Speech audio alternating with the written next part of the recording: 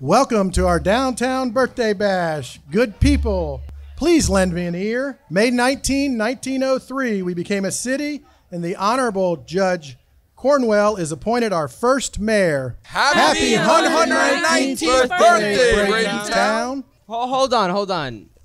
Bradenton?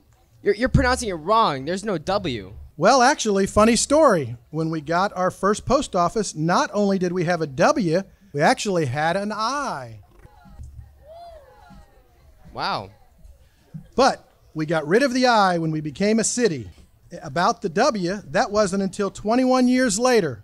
Just a minute, I'll explain. Gulf Coast Telephone. Good morning, Mayor Brown. How may I connect you? Yes, Olive.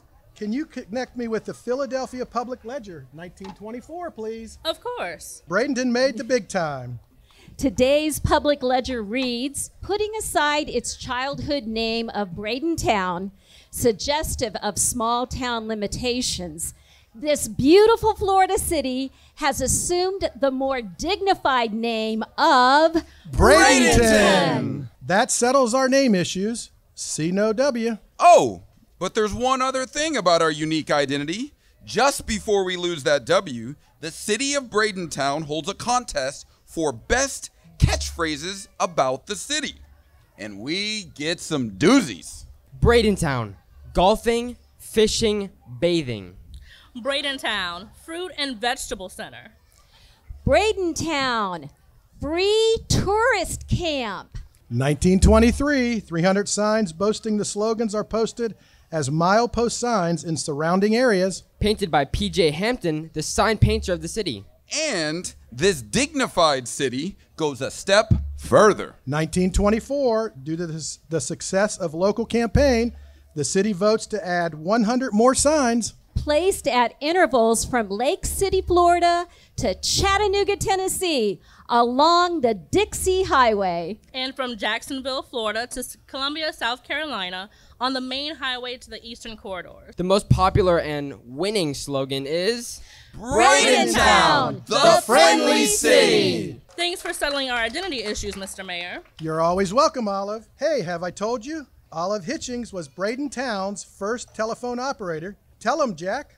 I'm Jack Leffingwell, grandson of General Hiram W. Leffingwell, who moved his family, bag and baggage, to Manatee County and brought with him a couple of tons of government surplus number 12 copper wire to make grapevines for his proposed vineyards.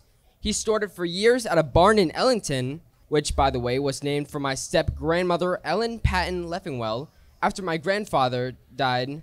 My dad. Dr. John Brooks Leffingwell. Oh, sorry to interrupt. It was widely known for over 20 years Dr. Leffingwell was the most handsome man in Manatee County. Anyway, my handsome dad brought the wire over here to Bradenton. I owned Bradenton's first drugstore and the Mana Vista Hotel right there. And I lived on Curry Point over in Point Pleasant. So for a whoop and holler, my dad and I, with our trusty hired hand Alec, installed Bradenton's first telephone lines so we can call from the pharmacy to the house. 1893. We couldn't get a smaller order from Bell Telephone, so we got a couple of bootleg phone receivers and paid $7.50 each. We used the copper wires, pine sapling, and bottlenecks, and everyone wanted to talk on those phones. Soon, we opened a switchboard in the Duckwell building. 11 phones. Good morning, Gulf Coast Telephone. And Olive Hitchings was the first phone operator in Manatee County. By 1910, there were around 600 phones in Bradenton. And by 1925, there were 2,600. Twice as many as Sarasota. That's progress. As a native of our city whose grandfather was on the city council, and now as a city councilwoman myself, I'm just so proud of where the decades have taken Bradenton. Way back in 1896, the very first public brick building in Bradenton was built, the Warren Opera House, right here on Old Main Street. It was an 800-seat house where people came to see plays and variety shows, and Edison's genuine talking pictures starting in 1913. Since then, Culture has blossomed in Bradenton. Just look around. The Arts Center, Manatee. Manatee Performing Arts Center. The amazing Village of the Arts. Manatee Village Historical Park. Realize Bradenton. Our award-winning Manatee County Public Library. Oh, and in addition to all of this, we have Bradenton Baseball. Okay, everybody join in. Take me out to the ball game. Take me out to the crowds. Buy me some peanuts and Cracker Jacks. I don't care if I ever get back. Let me root for the home team. If they don't win, it's a shame. For it's 1, 2, 3 strikes, you're out at the old ball game. Well done.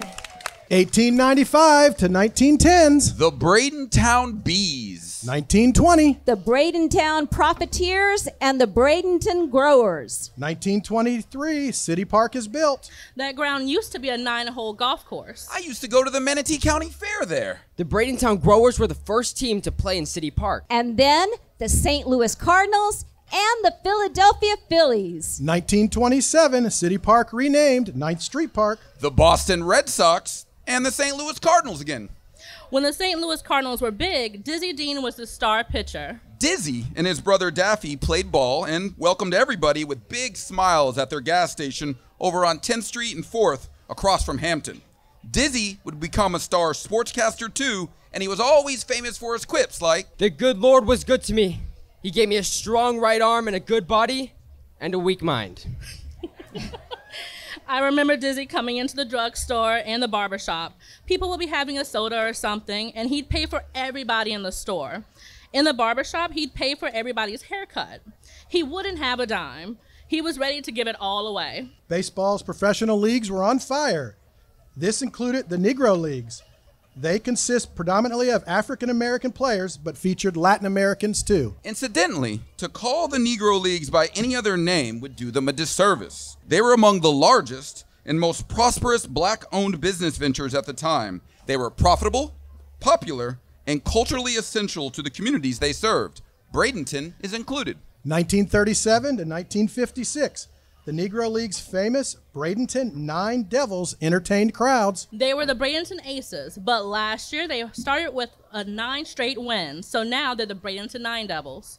They're sanitation workers, field hands, store owners, who become baseball stars on the weekends. Sundays after church, over at the field, everybody comes out for their games. They average 1,500 fans each game. Women wearing Sunday hats, kids, people laughing. Everybody knows each other.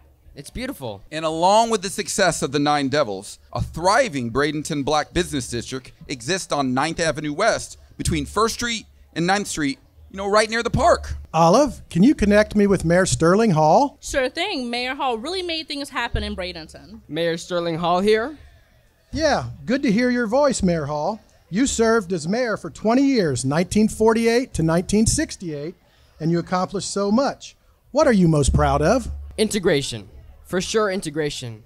It was not easy, but I believe in people, and we worked hard to integrate peacefully. Thank you, Mayor Hall. You're an inspiration to all. Thanks for making that connection, Mayor Brown. Back to baseball, 1962. Braves Field renamed McKechnie Field after Bradenton resident and baseball great Bill McKechnie. Fast forward, Kansas City, Oakland Athletics, Pittsburgh Pirates, Bradenton Explorers, and the Bradenton Marauders. 2017. McKechnie Field renamed Lecom Park by Pittsburgh Pirates for Lake Erie College of Osteopathic Medicine. Olive, connect me to Lecom Park. The next game is Tuesday when the Marauders take on the Fort Myers Mighty Muscles. I'm getting my tickets now. Yes, Mr. Mayor, but in all this baseball hoopla, we flew across the century and overlooked a famous 19th century Bradentown citizen.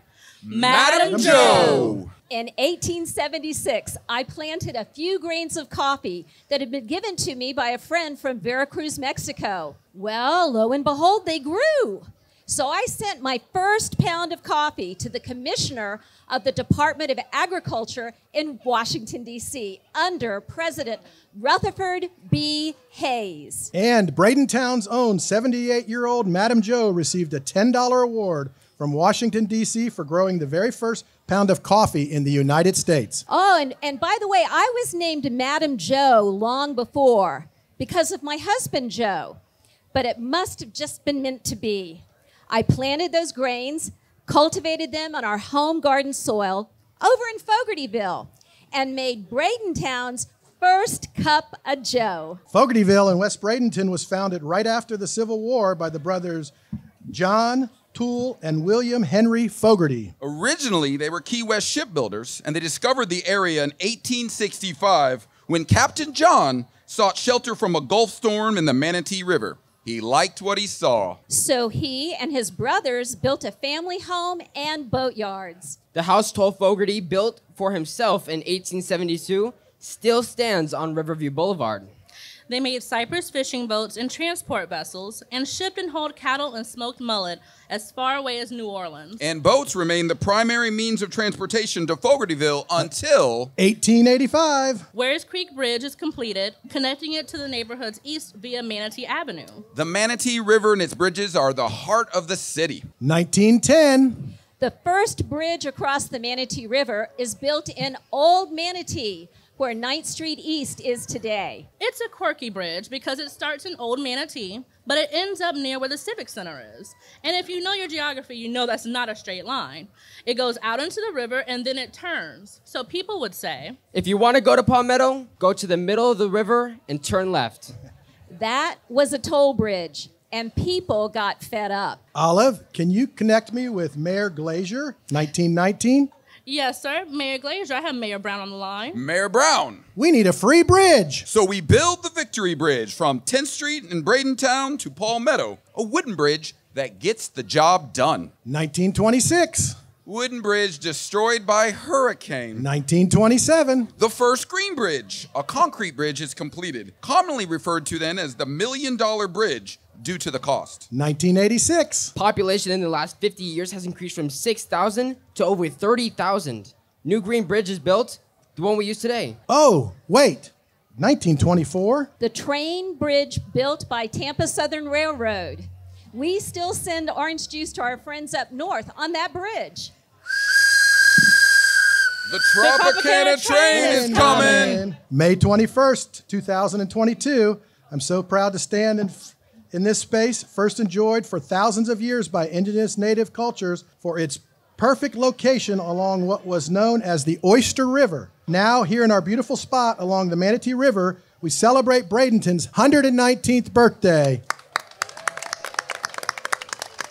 We have tumbled through history with ups and downs, having coming through 119 years of beautiful and, yes, sometimes hard history. We've certainly had our share of enterprising citizens and quirky personalities that made us who we are. Olive, I really want to thank you for all your connections you've made this morning. My pleasure, Mr. Mayor. It's great to share my time traveling switchboard with everyone here. I absolutely love the public market. And of course, thank all of you. Today, we look forward to building our city's future history. We are proud of you all and are welcoming diverse, energetic, open-minded citizenry. You contribute to making Bradenton what it is and what it will be. Let's celebrate. Happy birthday, Bradenton! Happy birthday to you. Happy birthday to you. Happy birthday, dear Bradenton. Happy birthday to